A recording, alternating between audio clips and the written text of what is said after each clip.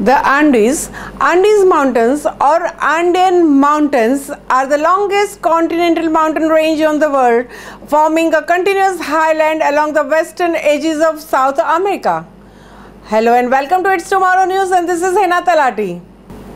The range is 6,999 kilometers long, 200 to 700 kilometers wide, and has an average height of about 4,000 meters.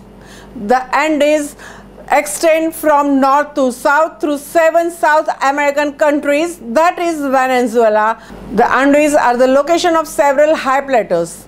The Andes Mountains are highest mountain range outside Asia.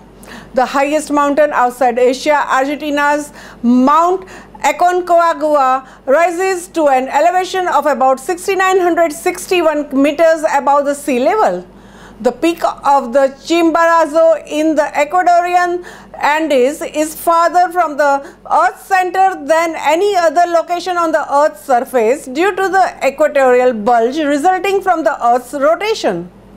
The world's highest volcanoes are in the Andes, including Ojos de Salado on the Chile-Argentina border, which rises to 6,893 meters. The Andes Mountains run the length of west coast of South America, rising in the north in Colombia and finishing in the Chile and Argentina in the south. The mountains have been formed as a result of the convergence of the Nazca Plate and the South American Plate. The heavier oceanic crust of the Nazca Plate is pushed towards the South American plates, and because it is denser, is subducted underneath. The South American plate is less dense, so sits on the top of this subduction zone, but the rocks of the South American plates have been folded upwards and crumpled into fold mountains. There are also volcanoes and earthquakes along the destructive plate boundary, earthquakes caused by the stresses building up as the two plates try to move past one another, and volcanoes caused by the magma working its way up through the vents in the Earth's crust. This has created a sequence of volcanoes and fold mountains rising up to 6,962 meters at the Aconcagua. The trench of the west of the Andes Mountains is called the Peru-Chile Trench and reaches an incredible depth of 8,066 meters under the sea level. However, the timing of when the Andean Mountains change uplift occurred has been the topic of some controversial over the past 10 years.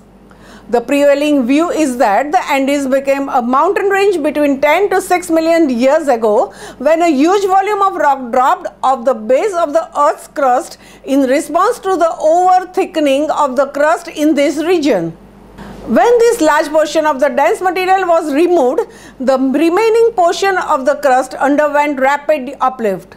The timing of such uplift is important in helping scientists to understand how mountains form, how they erode, and how the impact this may have on global atmospheric circulation patterns and climate.